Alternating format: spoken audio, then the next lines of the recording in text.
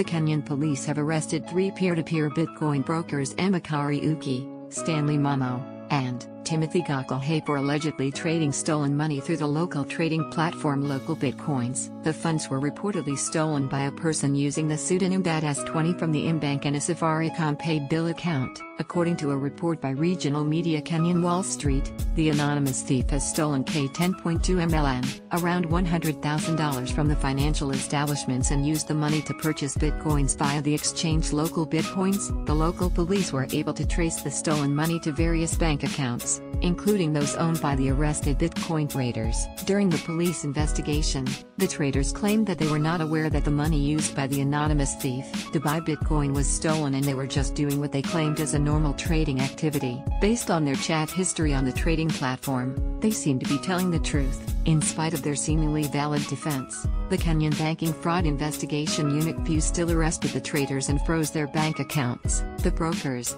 however, were able to post bails and were eventually released. They are scheduled to attend a preliminary hearing in December 2017 in advance of a full hearing in January 2018. State of cryptocurrency trading in Kenya. The digital currency peer-to-peer market in Kenya is flourishing despite the warning issued by the country's central bank in 2015, advising citizens to refrain from transacting Bitcoin and other virtual currencies. This latest case of banking fraud involving the cryptocurrencies is expected to have a chilling effect on the local virtual currency market. It remains to be seen, however, if this incident will compel the government to introduce drastic measures to regulate the market, or the industry players will just consider it as an isolated case and ignore it. Follow us on Facebook.